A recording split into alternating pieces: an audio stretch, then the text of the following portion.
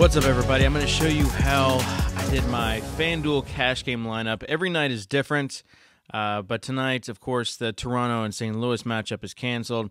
Carlos Martinez was a top projected pitcher. I just click on the @ sign, and immediately I exclude that game. And so I just will run the basic optimizer here on FanDuel, and I'll see, okay, Vincent Velasquez, Austin Hedges, Will Myers. Not enough Nationals for me, and I want to lock in Wood. So here's what I'm going to do.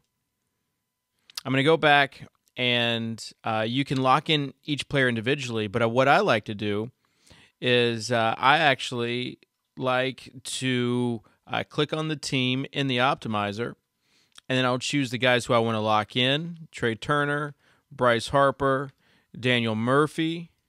I'll exit out.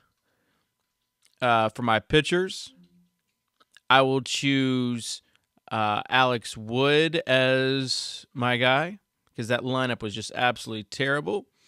And then I'll see what the lineup says. And there you go. That first lineup, that's the lineup that I decided to run.